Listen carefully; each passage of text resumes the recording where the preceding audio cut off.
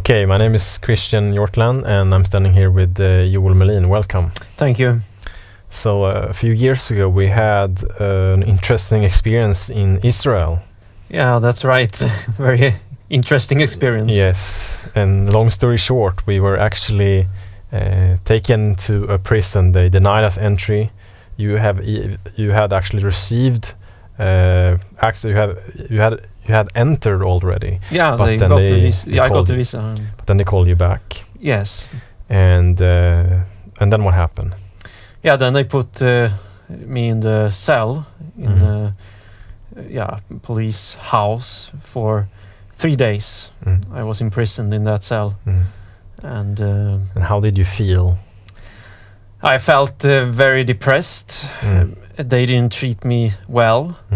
And they took all my necessities from me. I wasn't allowed to have my Bible, for example, not my personal belongings, not even a blanket for the night. You know, the only blanket that was there in the cell was dirty, used by I don't know how many before me, but yeah. And not enough food, not enough water.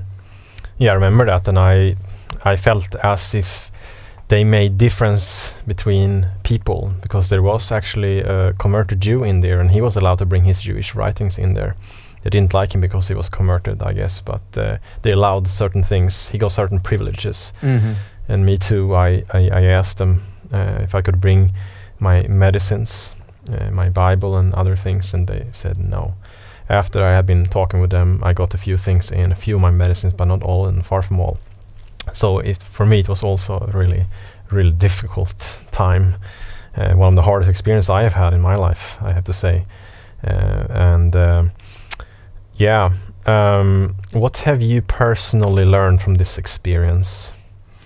Yeah, I have learned to rely upon God. That is my personal savior, that he is able to protect me in every kind of situation, and I have also learned patience. Of course, sitting there, you know, you had nothing. You had only a bed, nothing more, and you didn't know how long time it would take to come out of this cell. And every minute was like 1 hour, and every hour was like 1 day. Yes. And every day was more or less like 1 month, you know. When did you see, at what point did you see some hope? Because you mentioned that you felt really depressed, really down. At what point could you see a light glimpse and that would help you personally? Yeah, when I took out my Bible. So you actually had your Bible? Well, I didn't have it from the beginning, but I was able, when I got a blanket from downstairs, I was able to get a blanket. They said, okay, it's fine after one night. Finally, then I managed to put my Bible inside a blanket from my luggage. So yeah, and I remember that day. That was after the first night, sleepless night, and I remember when you showed me your Bible. I have never before been so happy to see a Bible. And it was a joy to read from Paul when he was imprisoned, and when he was writing to the Philippians, for instance. I read a letter and it was very encouraging to me as well. Yeah, and then for me also another point was that when we met some people there, that we had some good conversations, we could be able to share our faith and comfort them in their situation, and for me that's really brightened up my day, my stay there. Then I really felt that God could use me still, and that I could be that there was hope, that God really had everything under control. Now recently what has been taking place, because this is not over yet? Yeah, it's not over yet. A trial is started, will take place. I have to go to the court, probably this year now, November, December. I don't have the exact date right now, but for other people's sake, I took it to the court, that it might not happen again, and also for myself, of course, because I lost a lot of things. and I have a bad reputation also just after this, because people of course thought that I had done something bad. It was a lot up in media at that time. Yes, it was. And I have just gathered proof and have contacted a lawyer, and it has been taken out to the court, and something will happen there now. I have to travel to Israel. And it definitely has caused some damage, not only financially, but I know for me, I've had many nightmares since about that experience. Yes. It's really influenced me, and even unconsciously. And that I understand that, as I still sometimes have dreams, now even more than 2 years later, about this horrible experience. And for me, one of the worst things was that they took away our freedom, and also that how they treated us. Yes. How did you feel? Very harshly, screaming, and didn't listen when we wanted to get in contact with them and ask for water, etc. They just ignored us. So you didn't get so much food, right?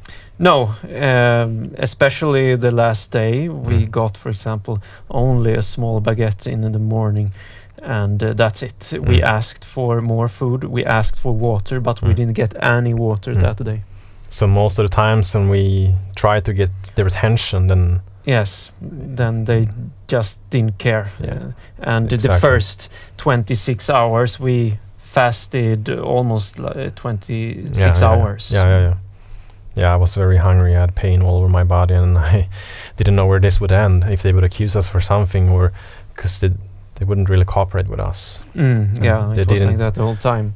They wouldn't inform about our rights from when we arrived, as they actually are. They didn't inform us about that we had the right to have a lawyer within 24 hours, for example, as well, which is something that they have to do.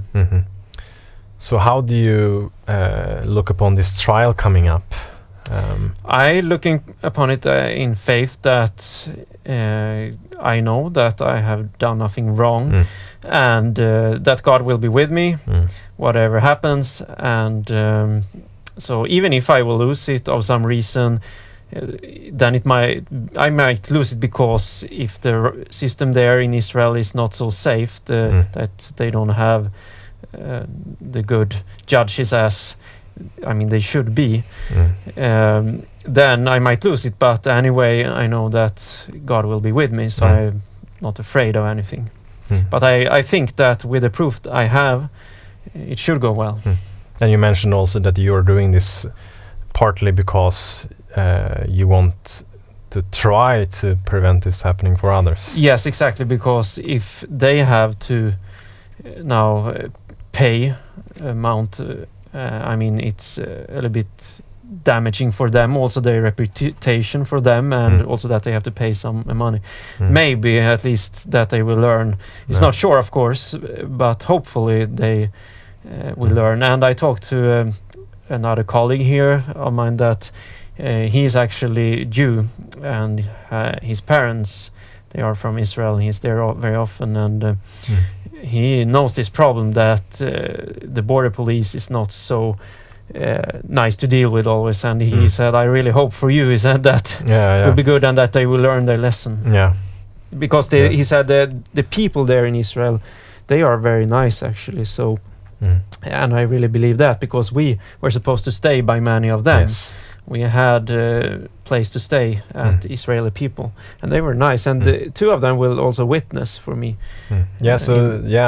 So we actually, there are quite some good witnesses in this trial. Yeah, there are.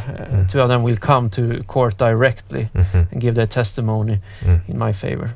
So I'm looking forward to that too. Okay, so do you have any final words you would like to say? That if people have the wish to pray for me, they can do that, because I think it's needed with prayer. And I'm just looking forward to do this for people's sake, and that God will bless it. Okay, thank you. Thank you.